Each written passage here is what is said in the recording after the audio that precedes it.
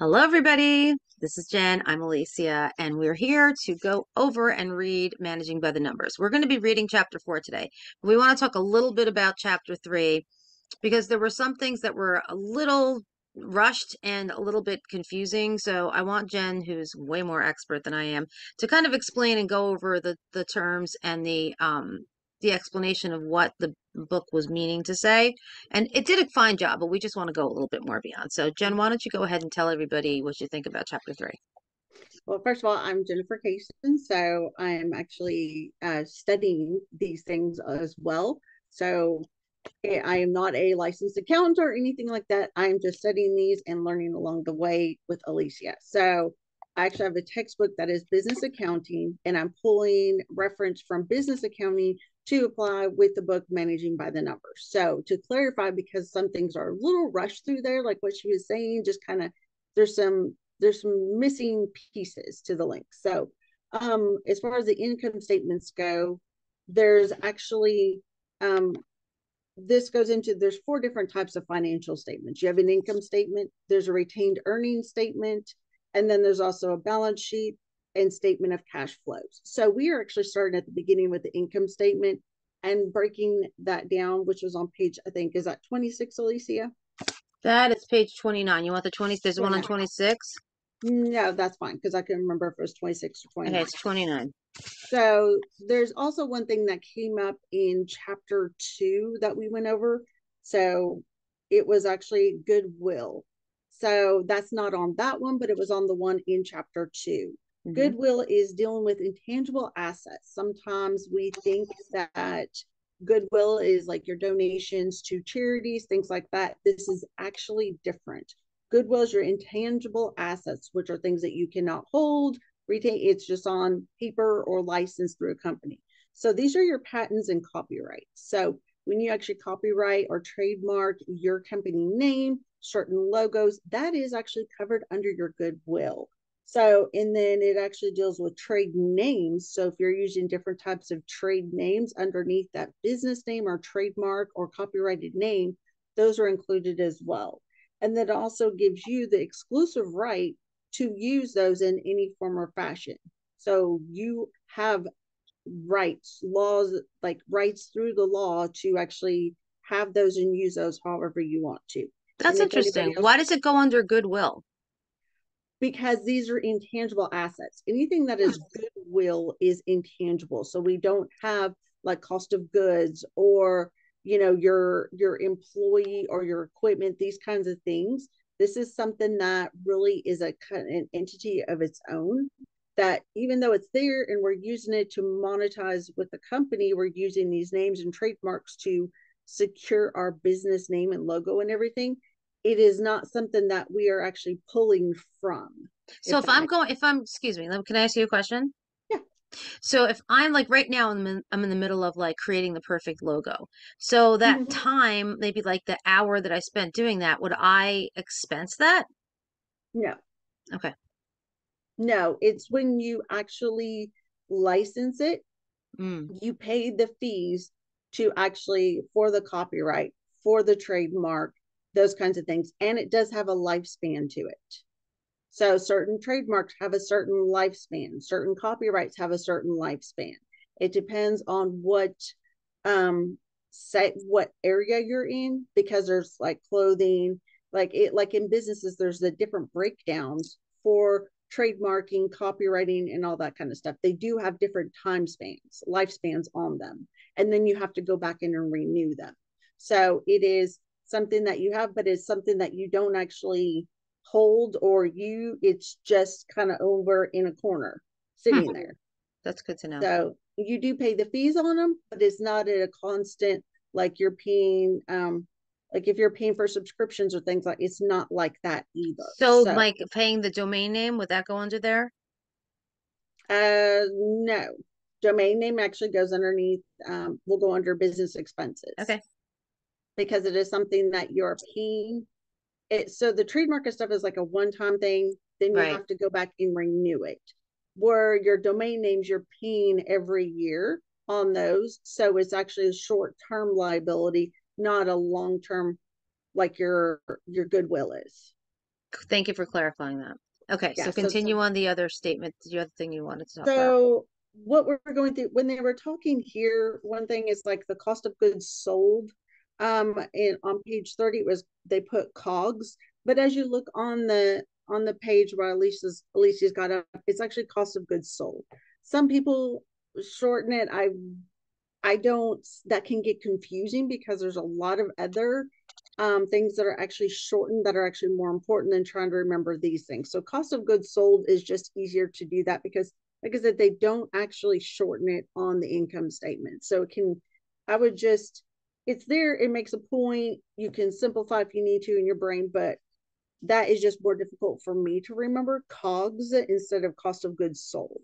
So for COGS, for me, it could actually be like if you need certain things for your equipment or business, that kind of thing. So, but other than that, it's just finding the right income statement that works for you is super important because everybody's business works differently. So taking the time to go over the four different types of financial statements and then with the income statement breaking it down what's going to work best for you, because some people deal with a lot of cash on hand and don't have accounts receivable, accounts payable, that kind of thing, because they deal with cash only.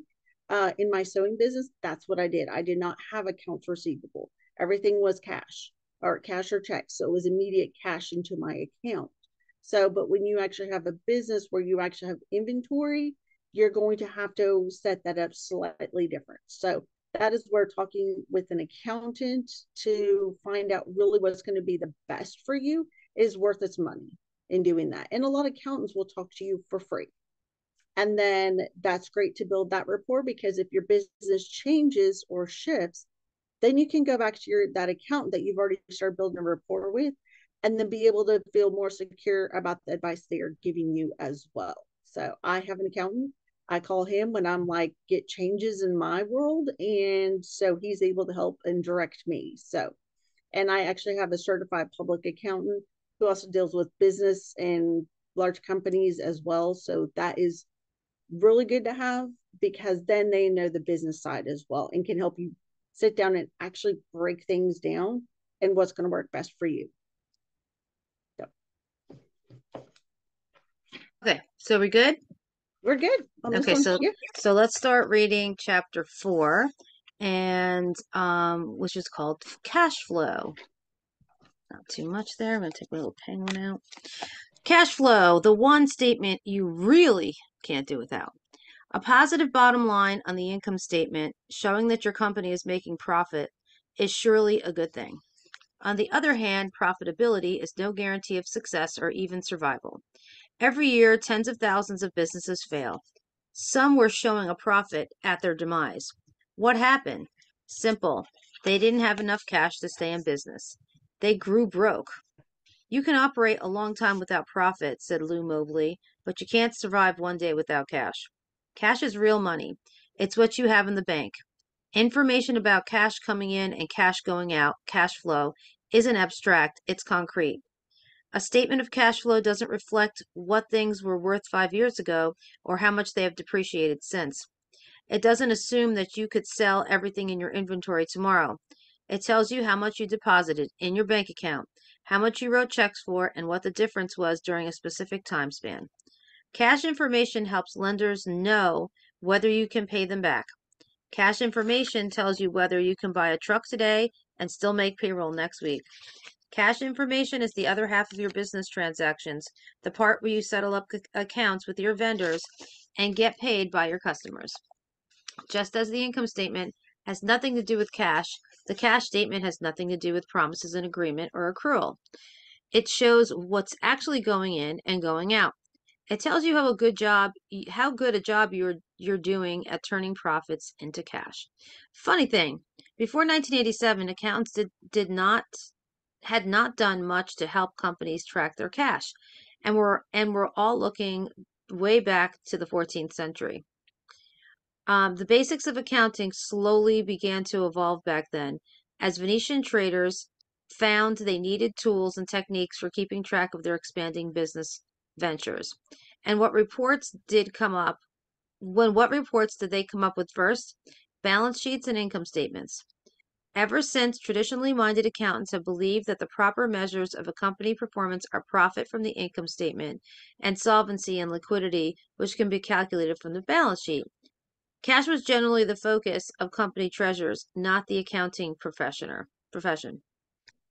That began to change in 1987 when the Financial Accounting Standards Board, FASB, pronounced FASB, ruled that all financial statements involving CPAs must henceforth include a statement of cash flow. Unfortunately, FASB allowed accountants to prepare either direct or indirect cash flow statements. Many choose and still choose indirect statements. Even though they're called cash flow statements, they include non-cash items like depreciation. We'll explain the difference in more details below. Even today, many accounting software packages don't let you compile a direct cash flow statement.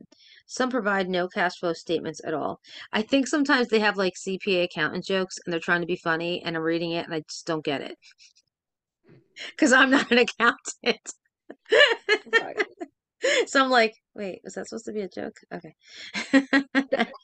Well, it's because it'll come into play later on that internal and external accounting. So companies that had internal accountants would actually fudge numbers. So Mm, now there's actually, so that's why they're throwing that in there.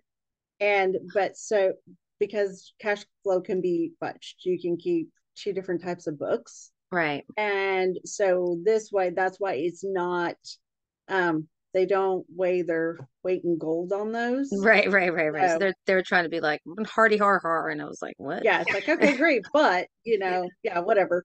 Exactly. Okay, so FASB, which stands for Financial Accounting Standards Board, rule contained other sources of confusion as well. The board debated back and forth how various terms on cash flow statement would be defined and where they should appear. They decided, for example, that a line known as net cash provided by operating activities, one kind of bottom line on the cash flow statement, would come after lines such as taxes and interest. In other words, as you worked your way down the cash flow statement, subtracting cash going out from cash coming in, you'd have to subtract taxes and interest payments before arriving at that net figure. Meanwhile, however, the line in the income statement labeled operating income, a line that plays much the same role on the income statement that net cash from operating activity plays on the cash flow statement, is generally calculated before subtracting taxes and interest. So the two lines look similar, but aren't even parallel in the way they figure. Did you want to add something? Mm-mm. Oh, you good? Nope. Okay. I was I'm looking I'm through it. I'm tracking. I'll add something in here when we get towards the end. So Cool. when we get to the thing. And then there's the question why accountants can't say something simple like operating cash flow instead of net cash provided by operating activities, but that's beyond the scope of this book. Cash flow statements are a great idea, but they haven't yet become well understood and well utilized even by some accounting professionals.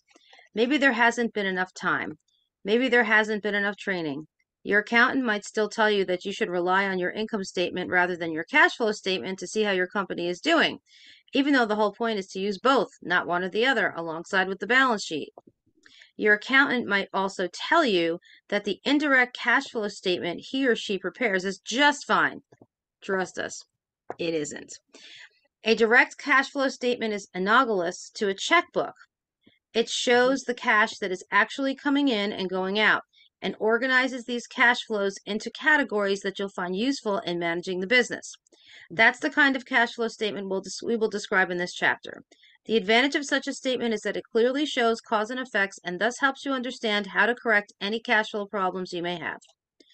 In, in, in an indirect cash flow statement is different.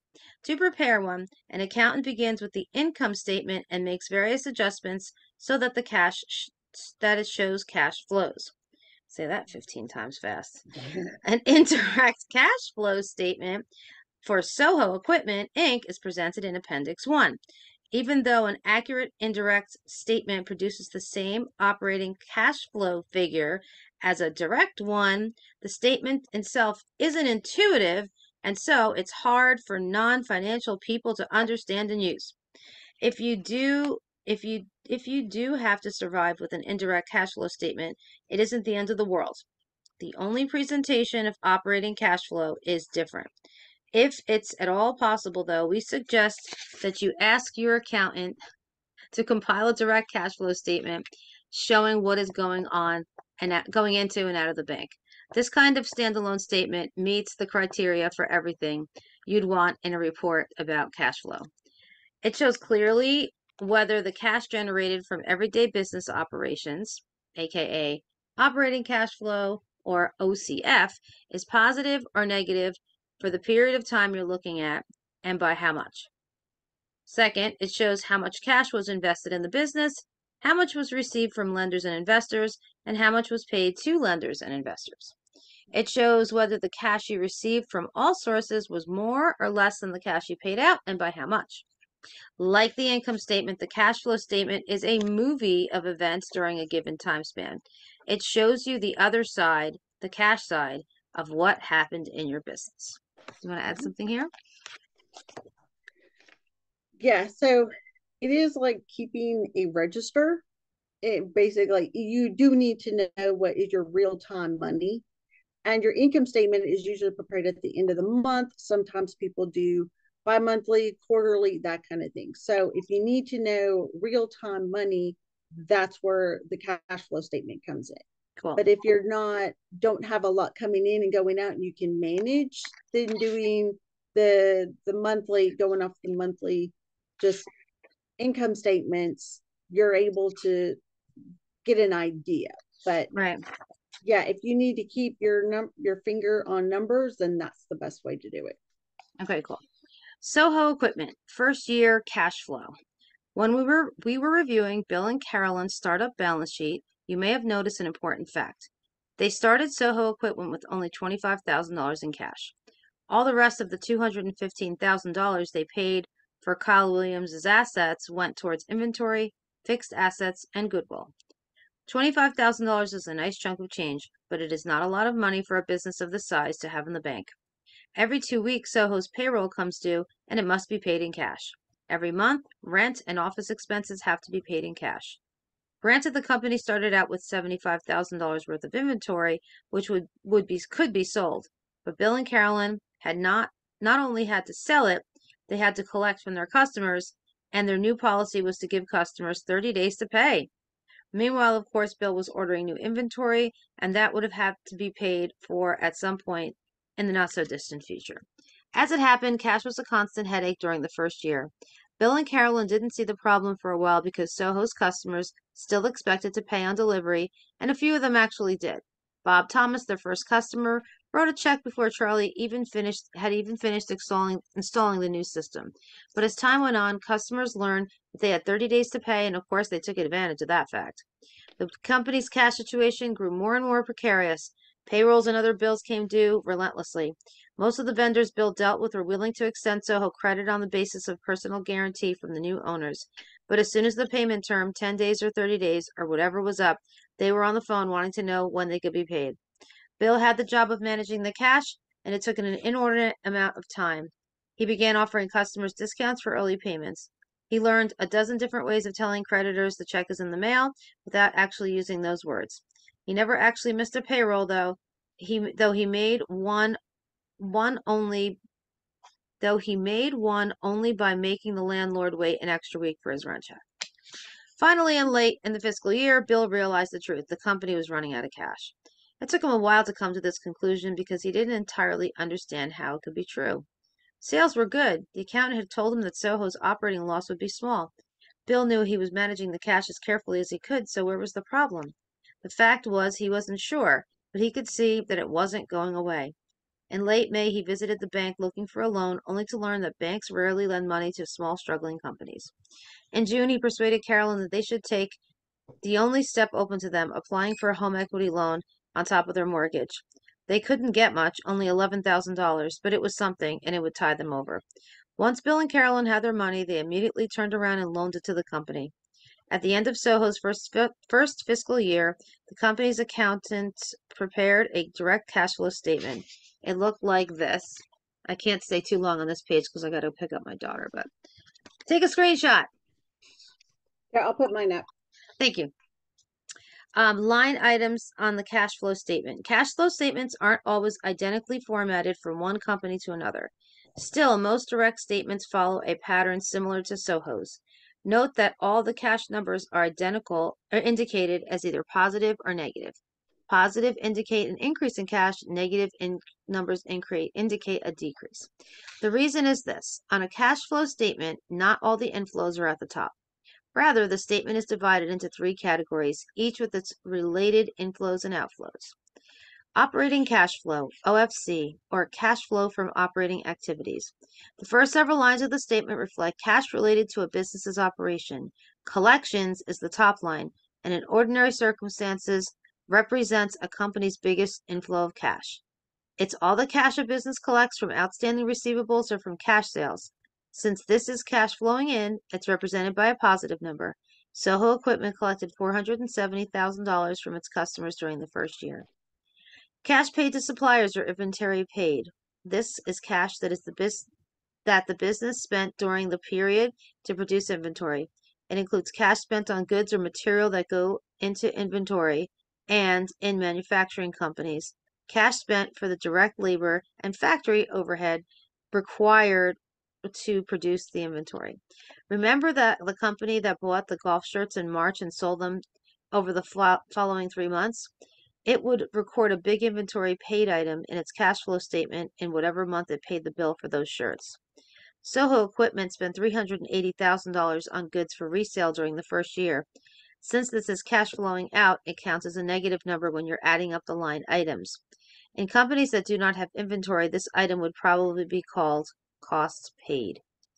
Note that the companies that buy inventory on credit can use the simple approach to cash flow statements described in this chapter unless they are committed to a tracking measure called payable days. Payable days is discussed in Appendix 2. Expenses paid, MSG&A paid. This includes all the checks the company writes to cover MSG&A's expenses. Rent on the corporate office, the phone bill, office employees' paychecks, all that is included in this line item. Since Soho, like other retailers, includes only the cost of goods for the resale on its cost of goods sold and inventory paid lines, all other operating expenses are included under MSG&A and expenses paid. So the $105,000 spent during the first year, or I like to say used during the first year, includes payroll, rent, and so on. This item also counts negative when you're adding up your cash flow. Interest and other paid. The $1,000 on Soho's line is the interest paid to Kyle Williams on the note he holds. No interest yet has been paid on Bill and Carolyn's own loan to the company. They'll probably put it off for a while anyway. This number is normally negative, but it doesn't have to be. For example, if a company holds somebody else's debt and receives interest payments, that positive amount is included on this line. Payments for other expenses such as flood recovery would show up here as well. Income taxes paid. This line includes all checks a company wrote to the federal and state governments for income taxes. This is always negative, unless for some reason you get a tax refund that's greater than your tax paid. Soho's income tax payments, of course, are zero. Although the cash flow statement has three categories, it really only has one bottom line. OFC. Cash flow from operating activities or operating cash flow shows how much cash the company generated from operations. Soho's is $16,000, which helps you understand why the $25,000 that Bill and Carolyn started didn't give them much of a cushion. Investing cash flow or cash flow from investing activities. The second grouping of line on the cash flow statement reflects cash spent on investments, and the first item is a fixed asset investment. This is the cash spent to buy plant, property, or equipment. Remember, it's cash, so there's no depreciation or other abstraction involved. If you pay $25,000 cash for a delivery truck in August, your cash flow statement for August shows a $25,000 item for a fixed asset investment. If your company spends cash on intangible assets such as a patent, on equity in another company, or on long-term certificates of deposit, that expenditure shows up on a second line, usually labeled other investments. Soho Equipment spent nothing on fixed assets or other investments during the company's first year. These lines are summed up as cash flow from investing activities or investing cash flow. This number is usually negative because cash is flowing out, but in some circumstances it could be positive. For example, if you sell property, plant, or equipment, or if you receive cash from another investment, the amount received is recorded on this line and will offset any expenditure of cash. Financing cash flow, FCF, or cash flow from financing activities. The third group reflects cash received from or spent on or used on financing activities. Financing activity is an accountant ease for money coming from or going to lenders or investors. It includes the following items. Borrow, payback, is any cash received by the company from borrowing. If your business takes out a loan or draws on a line of credit, the cash is counted here. This line also includes any principal you paid back on a loan, so it could be a positive or negative number depending on the difference between borrowing and paying back in time, period covered by the cash flow statement. Remember that interest paid or received, however, shows up under operating cash flow. The $11,000 loan Soho received from its owners shows up here. Paid in, paid out is all the cash received from stockholders for the sale of stock minus all cash paid options to stockholders for stock buybacks. Soho has nothing in either category during its first year of operation. Dividends paid to stockholders are a separate line item. A cash withdrawal by a sole proprietor, usually called the owner's draw, not a dividend, may show up here. Again, Soho has zero, from which we can conclude that Bill and Carolyn aren't taking money out of the business yet. Not surprising. Oh my gosh, what the heck does it say? Oh, increase slash decrease in cash or change in cash is the summation of the cash flow statement. Change in cash is all the cash paid to your company minus all cash paid out. You arrive at this number simply by adding up all the others. Beginning cash shows what the company started with. Ending cash is what it wound up with. Changing cash is the difference. Unfortunately, Soho ended up the year with $5,000 less in cash than it started with, even though it had received an $11,000 cash infusion from the loan. So, Jen, I'm going to let you keep reading. I'm going to make you the co-host, or I'll figure out what I need to do because I got to run to get Bella. Is that okay? Mm-hmm. Sounds All good. right, cool. Good, you can continue reading. Okay, so dissecting the cash flow statement. The real power of a standalone cash flow statement lies in the fact that it can be broken down into these three categories, each of which reveals important information about a business. Operating cash flow, your OCF, shows the cash a company is generating internally from everyday business operations. Investing cash flow, ICF, covers each cash spent for fixed assets and intangible assets, along with any receipts for sale or fixed and intangible assets. Financing cash flow, FCF, shows cash received from lenders and investors minus any cash paid them. These three fit together in two simple equations. So you have your OCF, your ICF.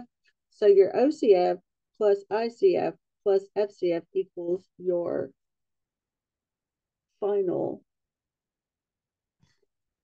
So change in cash. But your ending cash is your beginning cash plus change in cash. So you have to figure out what your change in cash is to plug it into the equation of your ending cash and beginning cash. So, well, you have to have your beginning cash and changing cash to equal your ending cash. Knowing your operating, investing, and financial cash flows lets you manage your company's change in cash. So, if you have a recent cash flow statement from your own company, you may want to get it out and analyze your own OCF, ICF, and FCF, which is your operating cash flow, your investing cash flow, and your financing cash flow. Operating cash flow, OCF, is the lifeblood of the company.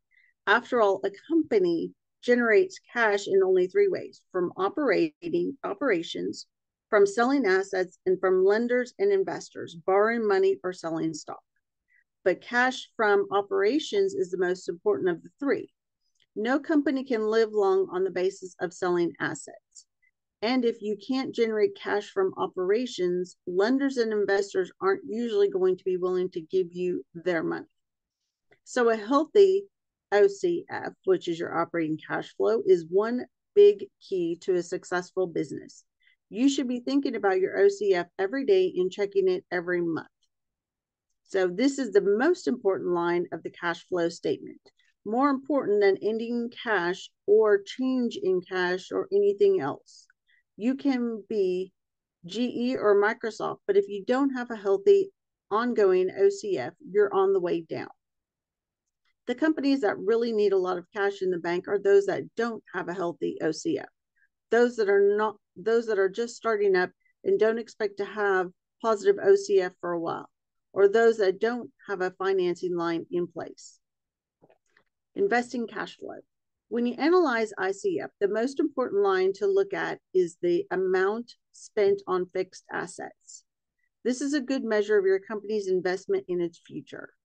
If you're hoping to get outside investment someday, for example, investors will look carefully at your level of fixed assets, asset investments, and at the trend in fixed asset investment over time. So they want to see the money coming in. They want to see where it is going, how you're spending it, and that you have money left over at the end of the month. So single out OCF and ICF on the cash flow statement. Compare them, and you'll get a very good indication of how your company's is financing its fixed asset investment. Some capital intensive, high growth companies will maintain an ICF greater than OCF for a period of years. Over the long term, however, most companies want OCF to be greater than ICF, which is your investing cash flow. That is, they want to fund investment internally so as to reduce their dependence on outside sources of financing. Financing cash flow, FCF, finally shows your relationship to and dependence on investors and lenders. Are you repaying your outstanding loans, or is your indebtedness growing? So is your debt growing from loans, or are you able to pay those off? Are you having to sell more stock in your company to finance your cash needs? Are you paying your stockholders dividends? So total FCF can be positive or negative depending on a business's circumstances. So this takes the whole overview of your whole business finances. But the owner of the business must always know why it is what it is. In other words, where the cash is going and where it's coming from. Before we leave the subject of cash, we want to tell a story about a company you'd think would hardly have to worry about cash flow. General Electric. Jack Welch took over GE as CEO around 1980 and proceeded to transform it. He reduced the payroll substantially. He sold off dozens of businesses and acquired dozens of others. No, not everybody likes to give Neutron Jack credit, but there's no denying that his moves paid off handsomely in terms of profitability. GE's net profits have increased about 10% per year since Welch took over. Given the way the stock market values companies, you would expect GE stock price to rise about 10% per year as well. And so it did until the early 1990s. Then the stock price failed to keep up with earning growth. Welch consulted with his financial experts to figure out why. One of them pointed out that although net profits were increasing 10% per year, cash flow wasn't growing nearly as fast. Perhaps some astute investors were questioning the quality of GE's earnings. After all, GE didn't seem to be doing that great a job at turning its profits into cash. In late 1991, Welch decided to refocus his manager's attention on cash flow as well as on profitability. So he had to shift mindset. It wasn't working, so he had to stop what they were doing and shift mindset, because that's the only way you can make a difference. Communications from the executive offices emphasized the importance of cash flow. Everyone in top management talked about it. In some cases, incentive compensation was changed to reward improvements in asset management. Pretty soon, managers began getting the message. And once they did, they began taking action. They found new ways to warehouse inventory to get products to customers faster. They began using electronic data interchange, EDI, to bill customers and collect from them. They began negotiating more favorable payment terms with both customers and suppliers.